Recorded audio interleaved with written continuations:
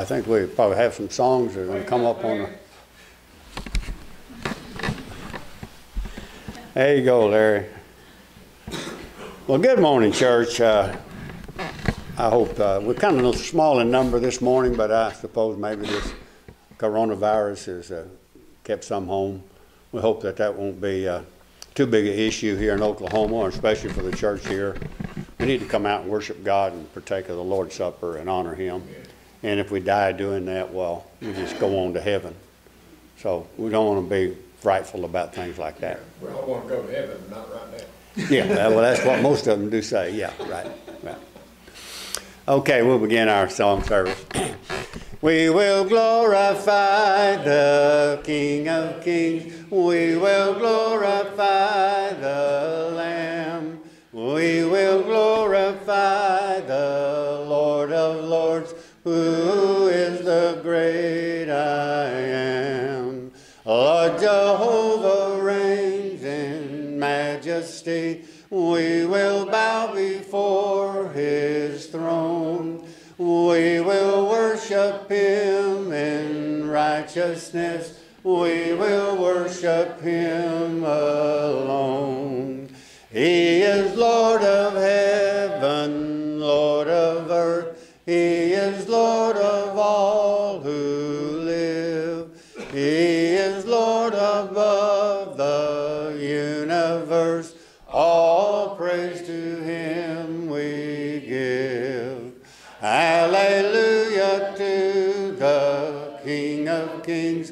Hallelujah to the Lamb. Hallelujah to the Lord of Lords, who is the great I am. Amen.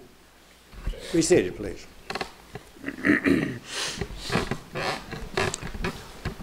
Soon and very soon. Don't let that frighten you, okay?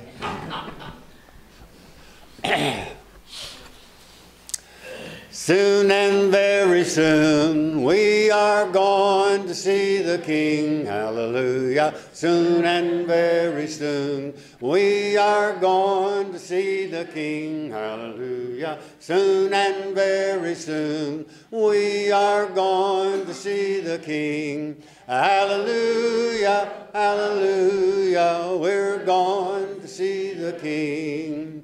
No more crying there. We are going to see the King. Hallelujah. No more crying there. We are going to see the King. Hallelujah. No more crying there. We are going to see the King. Hallelujah. Hallelujah. We're going to see the King. No more dying there. We are going to see the King. Hallelujah. No more dying there. We are going to see the King. Hallelujah. No more dying there. We are going to see the King. Hallelujah. Hallelujah. We're going to see the King. Amen. We'll have our scripture reading.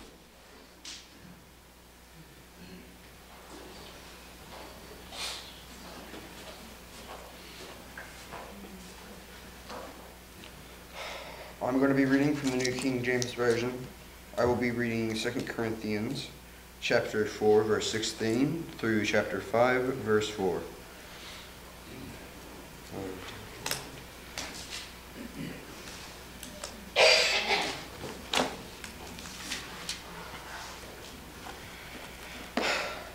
Therefore we do not lose heart, even though our outward man is perishing, that the inward man is being renewed day by day. For our light affliction, which is not for a moment, is working for us a far more exceeding and eternal weight of glory. For we do not look at the things which are seen, but at the things which are not seen. For these things which are seen are temporary, but the things which are not seen are eternal. For we know that if our earthly house, this tent, is destroyed, we have a building from God, a house not made with hands, eternal in the heavens. For in this we groan, earnestly yearning to be clothed with our habitation, which is from heaven. If indeed having been clothed, we shall not be found naked. For we who are in this tent groan, being burdened, not because we want to be unclothed, but further clothed, that mortality may be swallowed up by life.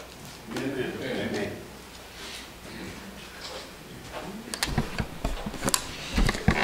We appreciate our young boys having the courage to stand up here before a congregation of people and read. That's great. Wonderful. Thank you very much, Caden. You did a great job. Yeah. Okay, we're going to sing this song as we get prepared for taking the Lord's Supper. And let us focus our minds on the Lord. Let's think about Jesus while we sing this song. Let's think about what he did and what he suffered for us as we sing this song together. Okay. When my love to Christ grows weak, when for deeper faith I seek, then in thought I go to thee, Garden of Gethsemane, Lord.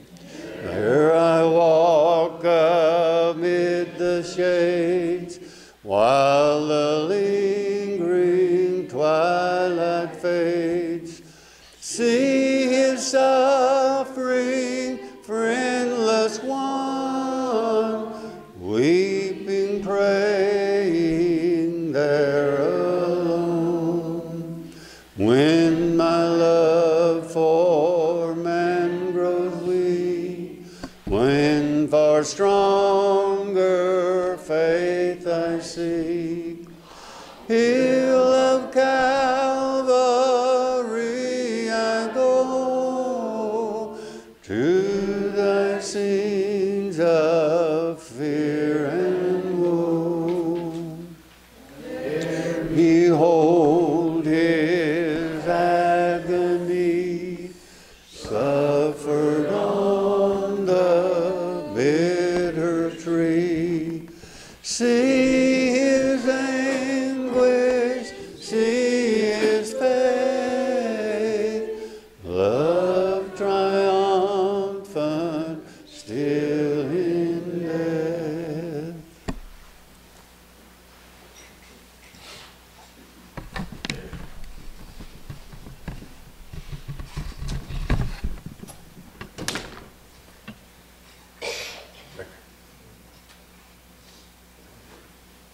The song that we just read, again by Brother Boyd,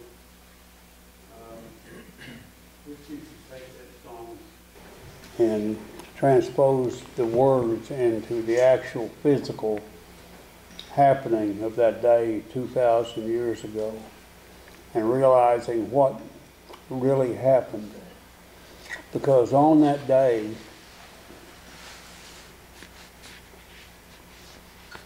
we wonder, given the opportunity, would we stand in his stead? Because he stood in Steve's place. He stood in Valerie's place. He stood in every one of us' place at that point. Amen. How many of us would be willing to change that around? And for us to stand in the place of our Lord and Savior, as he did. I wonder what he was thinking 2,000 years ago on that morning. You know, because he had his concerns. He became a man in thought for a little while. And yet he realized that I'm doing this for each and every person, even those that don't ever accept me. Today, I'm putting it on the cross, that they may have it, if they will only partake of it.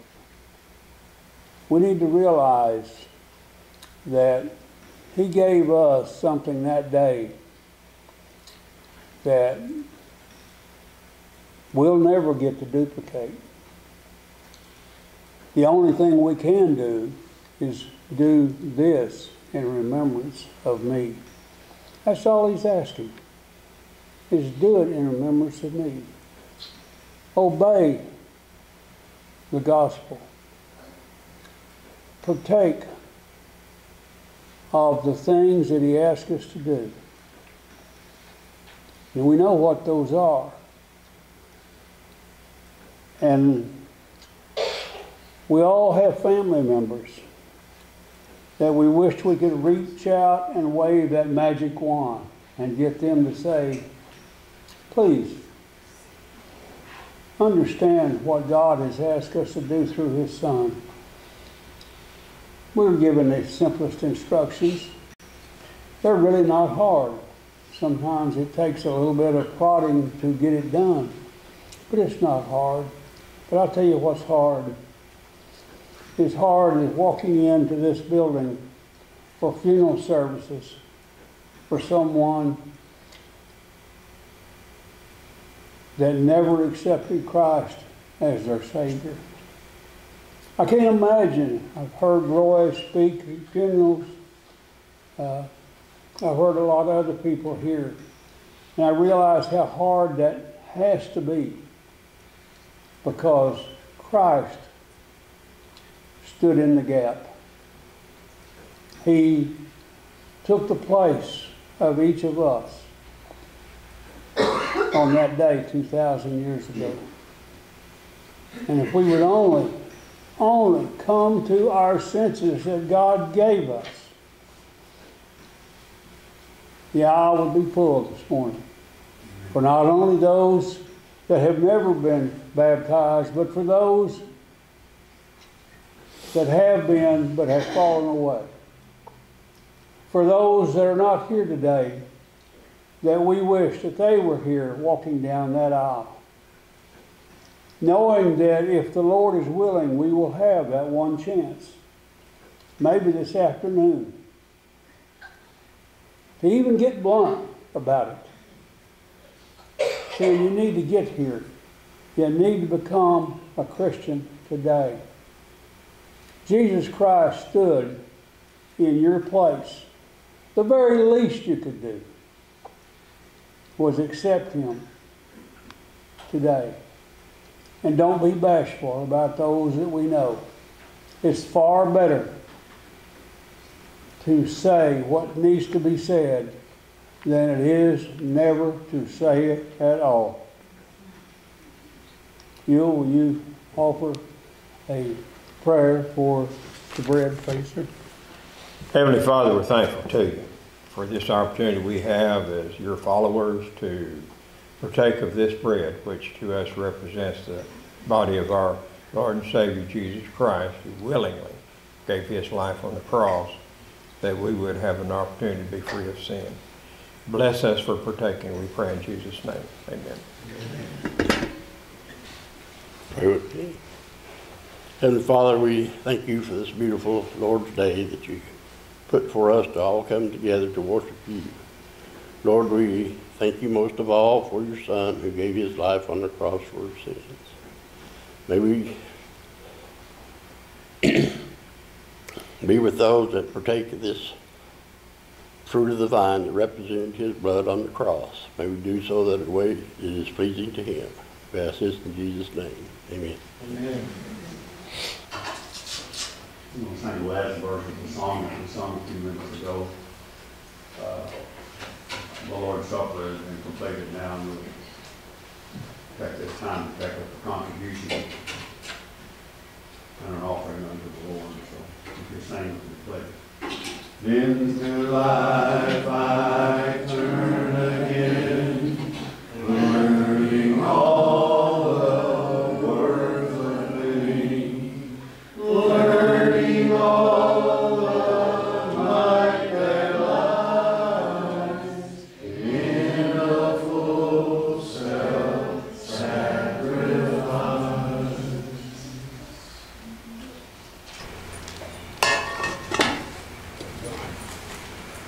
Lord God, our Father in heaven, we're so thankful to you, God, for all the blessings that you've given us in life.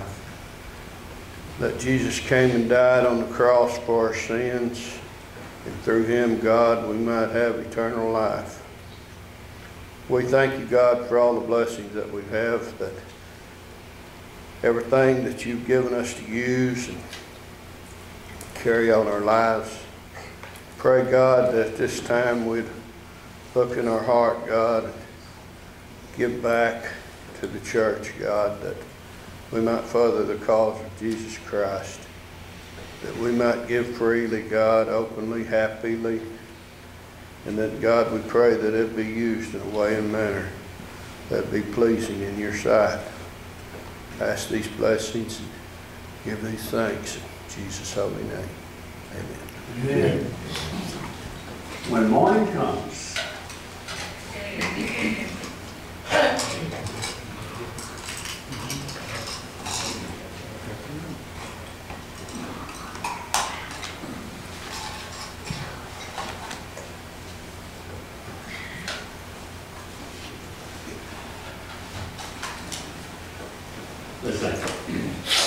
trial dark on every hand, and we cannot understand all the ways that God will lead us to that blessed promised land. But he'll guide us with his eye, and we'll follow till we die. We will understand it better by and by. You know that by and by, oh, when the morning comes, know that all the saints of God are gathering home, and we will tell the story how we overcome. We will understand it better by and by. All our cherished plans have failed, disappointments have prevailed, and we wonder why our darkness heavy-hearted and alone. But we're trusting in the Lord, and according to his word, we will understand it better by and by. You know that by and by, oh, when the morning comes, you know that all the saints of God are gathering home, and we will tell the story how we overcome. We will understand it better by and by.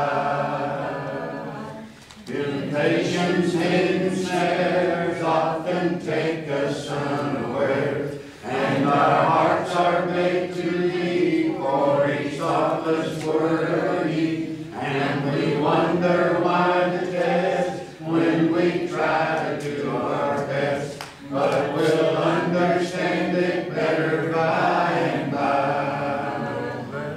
By and by, oh, when the morning comes, you know that all the saints of God are gathering home, and we will tell the story how we overcome. We will understand it better by and by. Amen.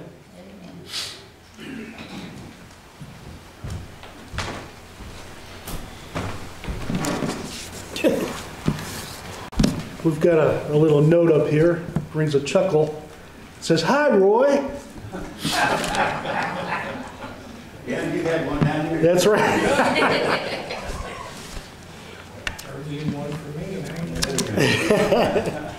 Thanks, Britt. Let's go to God in prayer. Heavenly Father, we're thankful for the day. We're thankful that we can be here to worship you in spirit and truth. Father, to acknowledge that Jesus is our Lord, Jesus is our Master, Jesus is our King, and he's our elder brother. Father, we thank you for him. We thank you for the cross of Calvary where he died for our sins. But Father, we also thank you that he reigns as King in our lives, that he reigns from heaven at your right side. Father, we're so thankful that we can read about his life in your word, see all the many examples of living that he has given to us, that we can imitate him in the ways that he talked, the ways that he behaved, the ways he treated people. Father, help us to do the same. Father, we're thankful that we can live in a country that allows us the freedom to worship. And Father, we think about so many around the world who don't have such luxuries and don't have the freedoms and all the various conveniences that go along with freedom. Father, we pray that you be with those folks, be with our brethren around the world who, under extreme pressures and laws and governing authorities, they have to worship in private or face death. Father, we pray that you be with them and be with their families at this time. And Father, be with our country as we go through a crisis that I guess we haven't been through before. But Father, we pray that you'll be with those who are working toward a cure for this ailment. Pray, Father, that there would be a cure. And we pray, Father, that in your time, that you will eliminate such things from hurting not only the people of this country, but people around the world. And Father, we're thankful for the land that we do live in, the land that not only promotes freedoms, but secures them. We pray, Father, that these freedoms will stand for a long time, for our children, for their children, and for the children's children. Father, they too can grow up in a land where an emphasis on religion is placed, respect for one another is encouraged, and kindness is shown. Pray, Father, that this will be done in our land now, but it can only be done through us. And we pray, Father, that we'll be the leading lights, the examples to everyone around us, to show love, concern, and kindness to everyone in our community, and to those whom we meet. Father, we thank you for the church that Jesus died for. We thank you for being a part of this body, that we can share with one another, that we can fellowship with one another, and Father, that we can worship together as brethren in Christ. Father, we thank you for all the blessings in Jesus Christ, especially the forgiveness of sins. In Jesus' name we pray. Amen. Amen. I don't know about you, but this morning has been rather uplifting for me. We've had some good thoughts from Ken, good song leading, good songs that we've been singing. And the men that led the table put us in the right frame of mind. And, of course, the scripture reading. Caden did a great job in reading the scripture. I'll tell you, that voice of his, it sounds like one of them TV preachers already with that voice that he's got. And maybe one day he will be. Who knows? But we're thankful that he did that and did it in such a great way of reading that scripture. We have been in a series of lessons concerning idolatry. And we have looked at several of the things that culture kind of throws at us. And I mean by that culture expects us to act in a certain way. And today we'll be talking about the idol of looks. The idol of looks. We are inundated with how we're supposed to look. If you look at the grocery line that you stand in and you look at the magazines on the rack, you're going to find all those magazines are dealing with beauty, with how you can improve your own beauty, how you can improve your physique, how you can get in better shape, all of that. And so we bow down at the idol or the god of looks in so many different ways. And so I was thinking about that, preparing this lesson, thinking about how this coronavirus has come about and has kind of driven our economy down into the dumpers. And we went from here to here in a relatively short time.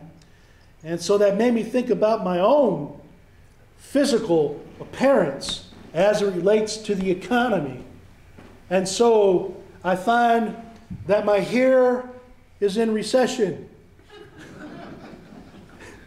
And I find that my stomach is in inflation. Oh, sure, you laugh at that one. And the whole thing has put me in depression. So that's like the economy. So I have that economic body that we can be thankful for. But our culture, again, is inundated with things about looks and about beauty and about all of those commercials on television about how you can look younger and how you can extend your looks well into your older years as we age. And so it reminds me of a story of the husband. He asked his wife, he said, "How can you be so pretty and so dumb?" And she said, "Well, God made me pretty so that you would love me. And God made me dumb so that I would love you." So there's a lot of truth to that. And the reason we bow down, the reason we worship the God of looks is because the promise that the idol makes for us. It tells us that looking good is so much better than being good. So much better than being good. And so I want to call your attention to this. Fernando's Hideaway. Oops. I don't know if you'll remember this. This is Saturday Night Live some years ago.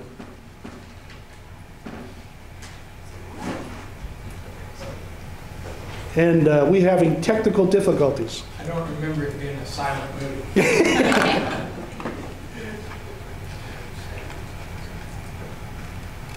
You got it, brother?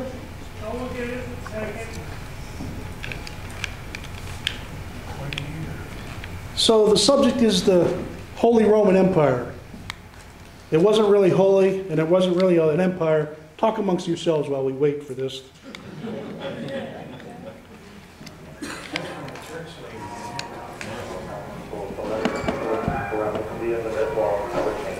So you look, my friends, on know you are coming. I mean, Hideaway today was one of the biggest names in baseball. It's got 12 letters in it. I counted it myself. What is it? You are the biggest name. Isn't he marvelous? He's still outspoken like now. Brief of him. The principal owner of the New York Yankees will find out exactly what that means. Mr. Jorge Steinbrenner. George, how are you? George, first of all, I gotta tell you now, from the bottom of my heart, you impressive. You are both. I tell you, you look marvelous. Thank you very much. It's fabulous. You know, for me, I would rather look good than to feel good, and you know who you are. Isn't that the case? There it is, Fernando. He was doing a skit about Fernando Lamas, favorite Spanish actor, and of course that's Billy Crystal, and he's giving it straight, really, because he felt that's the way Fernando Lamas acted, which was he was all concerned about his looks, and when he would appear on the Tonight Show with Johnny Carson, this guy had, beautiful white hair, this gorgeous, if a guy can say that, a gorgeous gentleman, right? This good-looking guy, very tan, and he's wearing this white sport coat and wearing the white pants, and he's got those sandals on his feet, and he's just looking all really good. And he talked like that. He said, you look really good tonight, Johnny, he would say. And I can't do it as good as Billy, but the whole point is that he says, you look marvelous. You look marvelous. It's better to look good than to feel good. And that is a sentiment, I believe, that is part of many people's thinking in this lifetime. It's better to look good than to feel good. In fact, when we think about that particular aspect concerning our culture, did you know that the thinner you are, the more likely you're going to get a job over one who's a little bit larger, right? So the appearance of the individual plays an important role in our culture and in our society. And of course, when you're looking at models of women, they become objects. But if you look at those typical women, those models, you're going to find that the in-fit model, the thinner model, is going to get more attention than the larger model. And in fact, when you think about the idea of Old Navy got in trouble some many years ago. And I'll tell you how it affected the economics of being large. What they were doing was they were selling the same product, but they were selling the larger products at a higher price. And so we come into this Good Morning America newscast. Change it, brother. Accusations of sexism and sizeism against one of the country's top retailers. Old Navy is under fire for charging more for plus-size women's clothing, not doing the same thing for men. ABC's Paula Ferris got that story. This morning, furious customers demanding Old Navy implement a new policy when it comes to some of its plus-size clothing for women. Clothing the retail giant charges more for than regular sizes. Really pretty frustrating to me. Renee Posey is the woman behind the Change.org petition that now has 30,000 signatures and counting.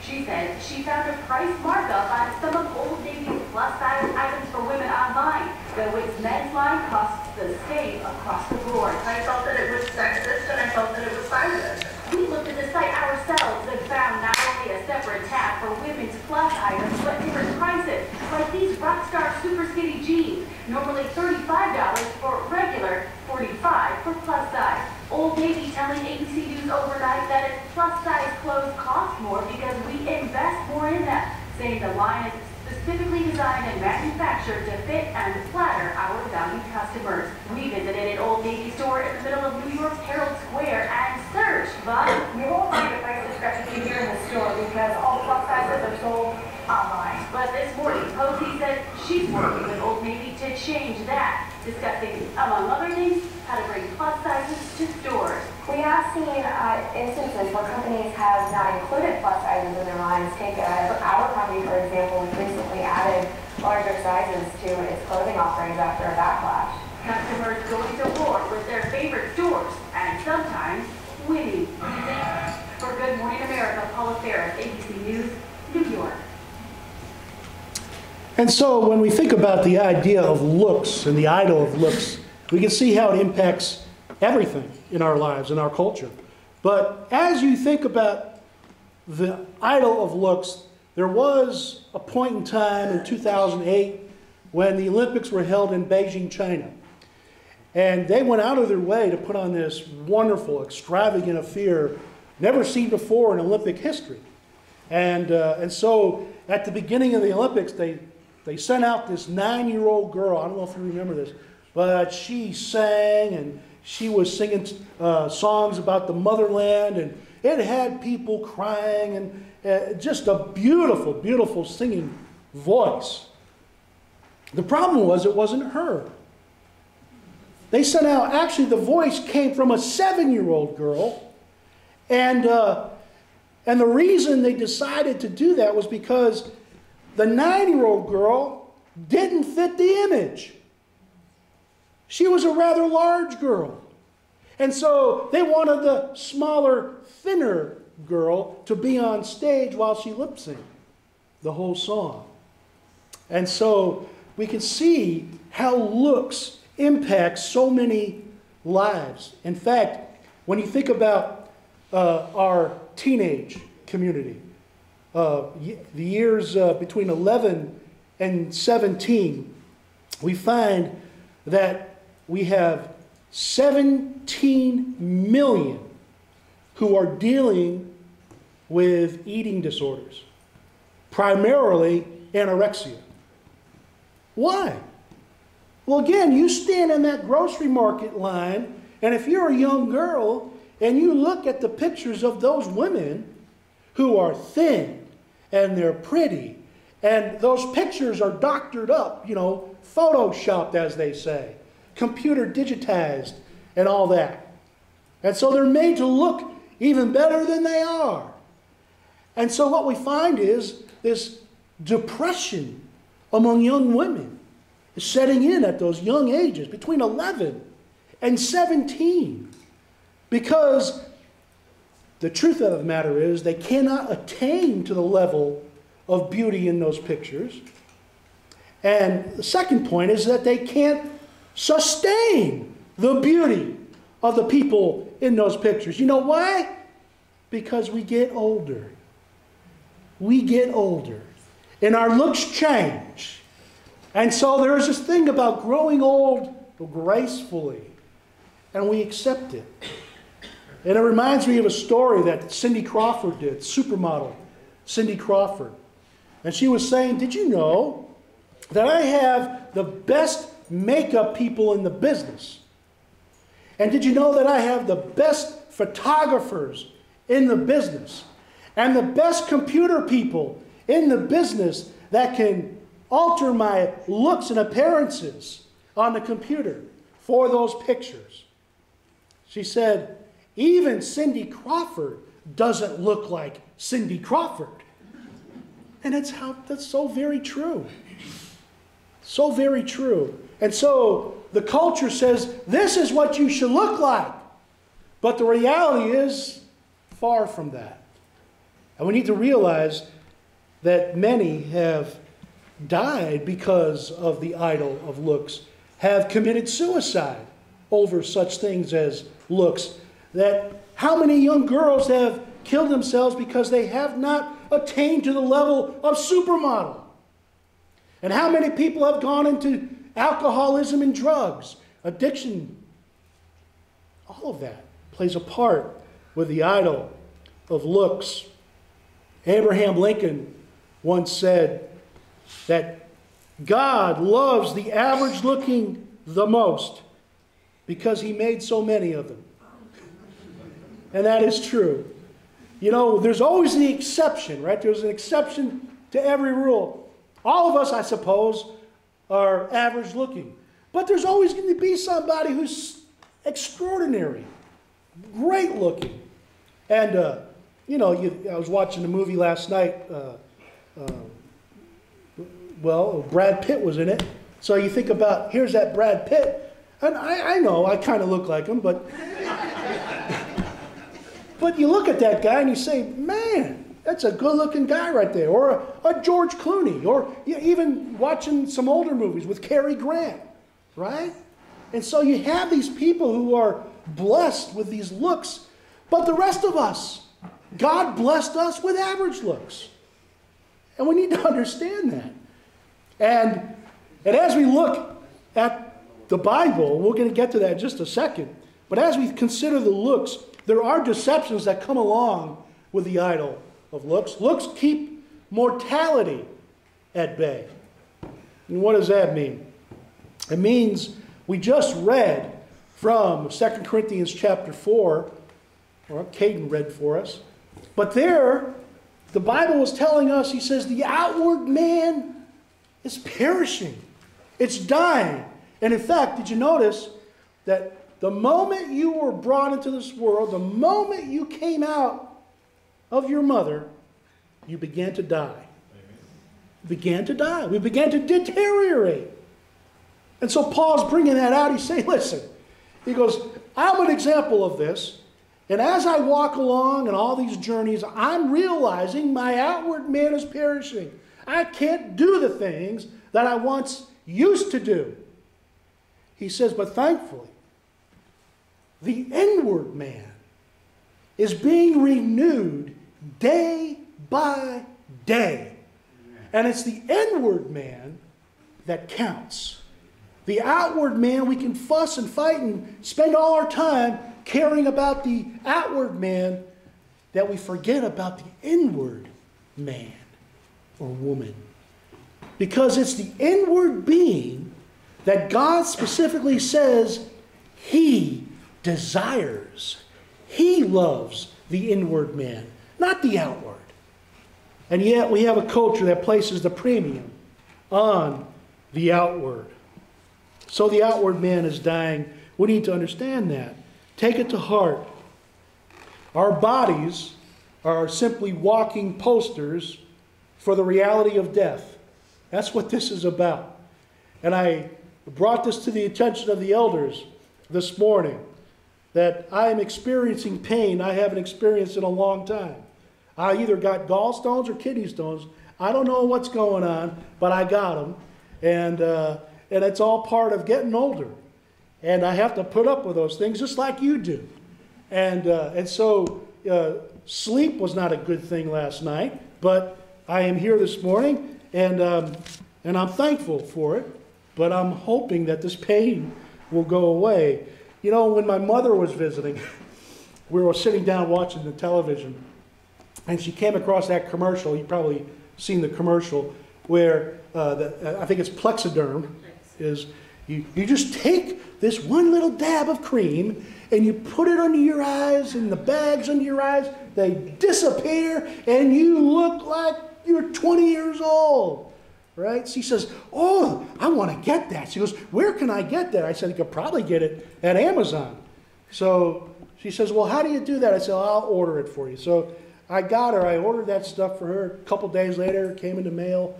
And she was excited to get it. And so she went into the bathroom and she put that stuff on her face. And she came out and she said, do I look any younger? And I said, you got to wait a few minutes, Mom. I think it's 10 minutes, you know. So she sat down and we were drinking a coffee, and she says, okay, how about now? Do I look any younger? And I said, well, it does work. I said, you're 87, right? She says, yeah. I said, well, you look like you're 86 in 10 months. She didn't like that too much,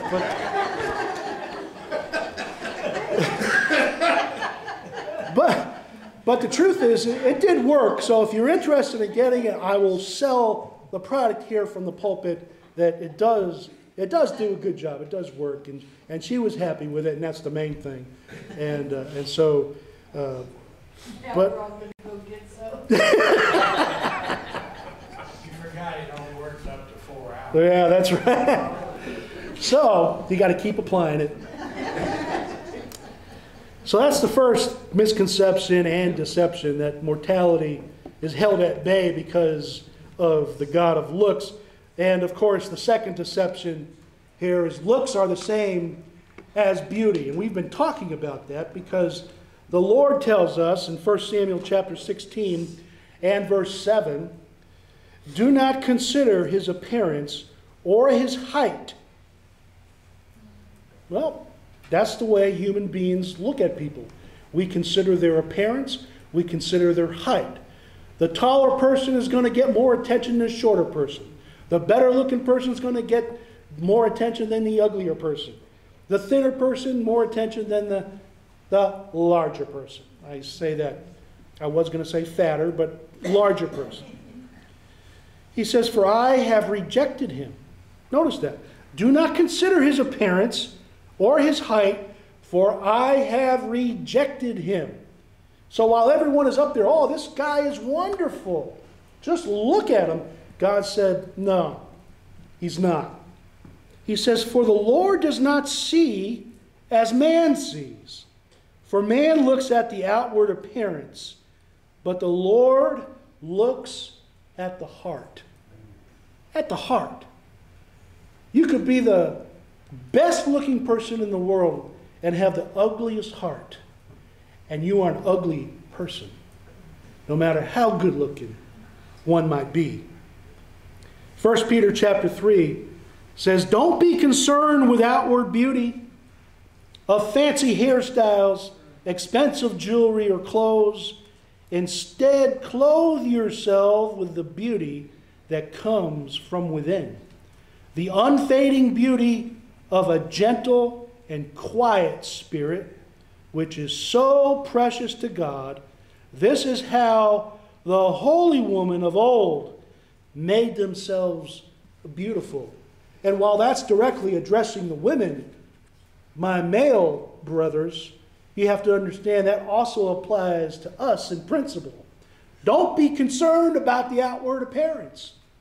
I remember when I was younger and I was going to the gym an awful lot, you know, lifting them weights and all of that stuff.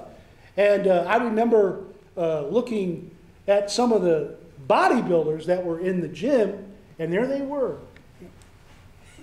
looking in the mirror. Just look at me, look at, you know. And they do that for hours, just stand in the mirror, just consumed with themselves. And I thought, this is the weirdest thing. And lifting weights no longer became a thing to me. It was like, I can get in better shape someplace else, because that doesn't cut it for me. But the point is, God is not saying, don't be concerned with your looks. You can be concerned with your looks. And certainly we ought to be concerned with our hygiene, as this coronavirus is showing us. And so we do need to understand it's important to wash our hands, to have the proper hygiene as we come into contact with people. And so the next thing that we need to understand is to be greatly concerned with our inner beauty. Now, I'm reminded of the story of Samson. You remember Samson. The longer his hair, the stronger he was. You cut his hair and he couldn't do a thing, right? But with Samson, what we learned was he liked the appearance of women. He liked the outward appearance. And I happen to think that he kind of liked his outward appearance too, right? He was focused upon his physicality and the physicality of others. But what happened in the end? His eyes were plucked out because of his loss of focus. His eyes were plucked out, and guess what happened? He began to rightfully focus upon things that mattered, God being one of them. And because he started focusing on the inward, because he could no longer see the outward, he became a better person for it. And the same thing with us. It's the inner beauty. It's the inside that counts so much. And as we think about the physicality of the outside, your identity is not based on your physicality. You remember that song from the 70s with Carly Simon? You're so vain. You probably think this song is about you, right? Interesting lyrics, but that's true. And she was singing to a group of people at that time that she ran with, and how vain these people were. And you just think about how those people who can't go by a mirror without looking in the mirror at themselves. Perhaps we're all guilty of that. But again, we look back to what God said. He says, I desire the inward beauty. And when the inward man is growing, as Paul would say, being renewed day by day, that's what he's saying. He's saying your heart is growing stronger and greater for God day by day. That's what matters. Nothing else matters. In the final analysis, we're all going to die. And that's the point. There's a gravestone for Mel Blanc. Remember, Mel Blanc was the voice of Bugs Bunny and all those different voices. And I guess on his tombstone it says, that's all, folks, right? I hate to break it to Mel, but I think he knows now that's not all. It's not all. There's life after death. And there's a place that we're going to go to. And it's one of two places. And it's based upon what we do in this lifetime now. There is a place called hell. Jesus talks about hell. In fact, Jesus talks more about hell than he does about love. But of course, he also talks about heaven. But concerning hell, it's a place of fire. They call it hell fire. And it's reserved for people who spent so much time consumed with self. Consumed with self, consumed with the idol of looks, bowing down to a God that God said is useless. Because in the final analysis, what will looks bring you? We all go to the same place. And so what's reserved, therefore, is how our heart was during this lifetime. Was it a heart for God and for others? Or was it a heart for self as we bow down to the God of looks? And so we got to decide, therefore, since there is a hell, and I know, I was thinking about that the other day. I haven't had a lesson on hell since I've been here. And I think I'll do that. I think we need to know more about hell because we need to keep our lives in perspective. We need to keep heaven before us. And we also need to know about the punishment that awaits those who reject the Lord's word. And so we got to decide to make God look good. That's the whole point of our being. Right? That's what Solomon said in Ecclesiastes chapter 12 and verse 13. He says, what did he say? What did he say? Say it.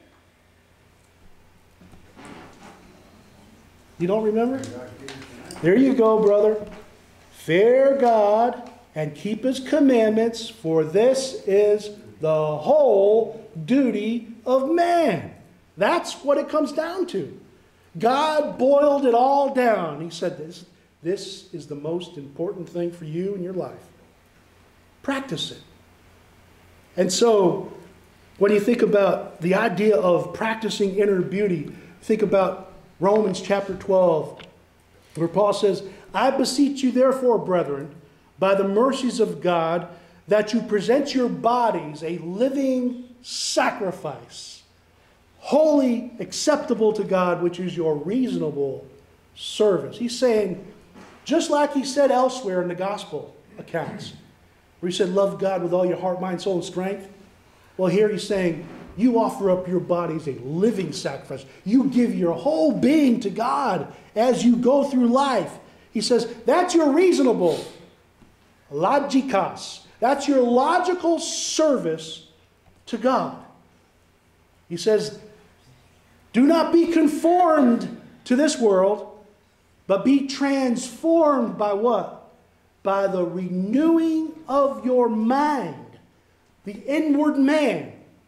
The mind. The same thing. The same person. It's that spirit within. And he says, you renew your mind day by day, becoming more spiritual. That's what he's calling us to do. And so I think it was Oscar Wilde that said, if you light up from within, any old face will do. It's so true. Light up within. And that's what God wants us to do. He says, I want you to light up from within. And then he says, when you do that, the whole world will know Jesus lives in you.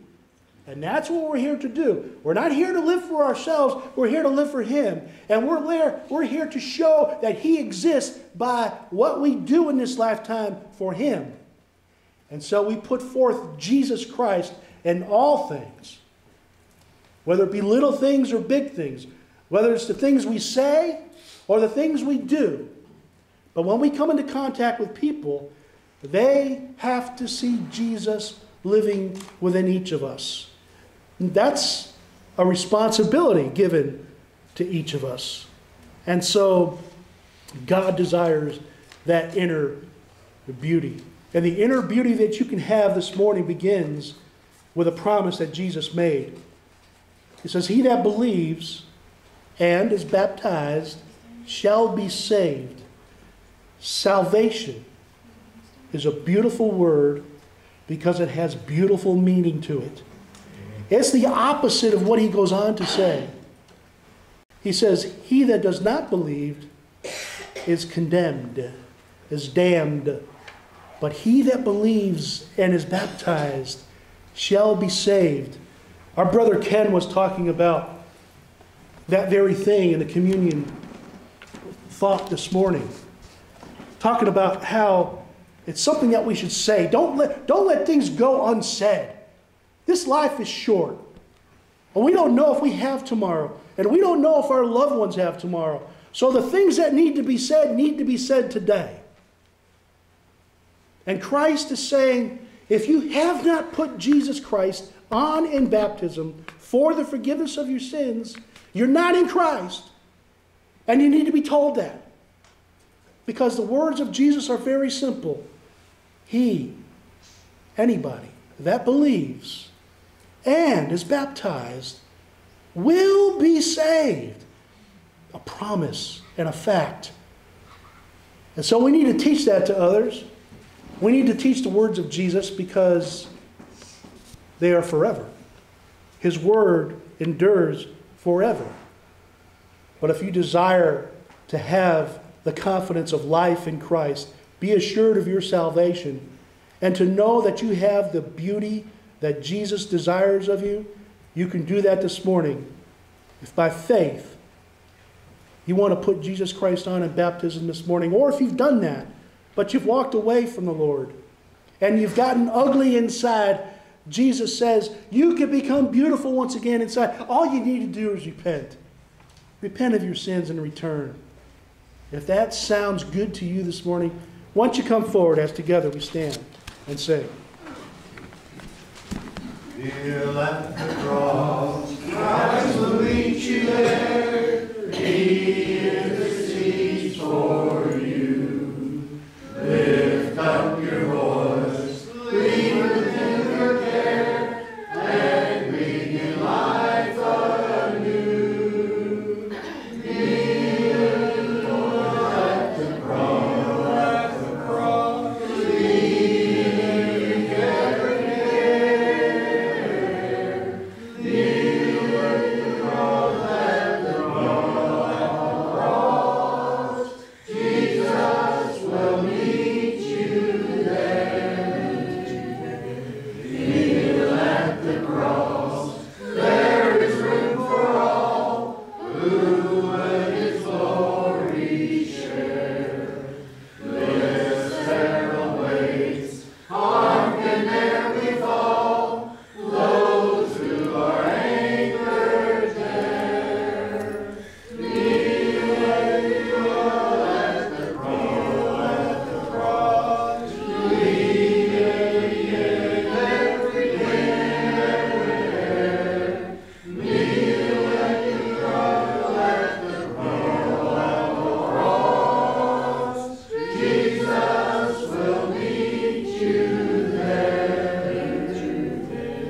Kneel at the cross, give your idols up, look unto realms above.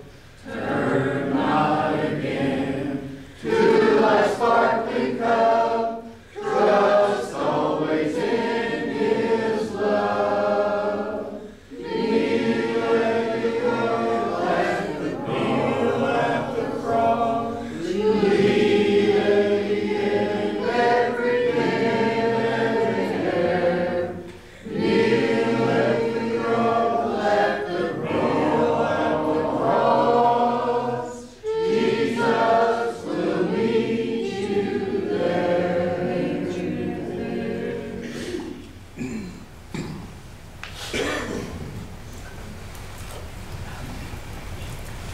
Let us go to Heavenly Father in prayer. Our blessed, righteous Heavenly Father, we thank you for this day that you have allowed us once again as your children to come before you, that we might honor you in spirit and in truth, Heavenly Father. We thank you so much, Heavenly Father, for these great lessons that we have been presented to this day.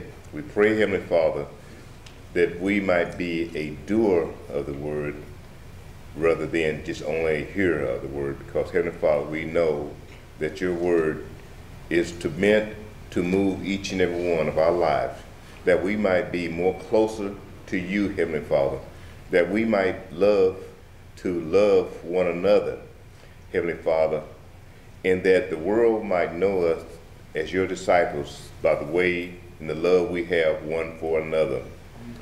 We are so grateful, Heavenly Father, for your word.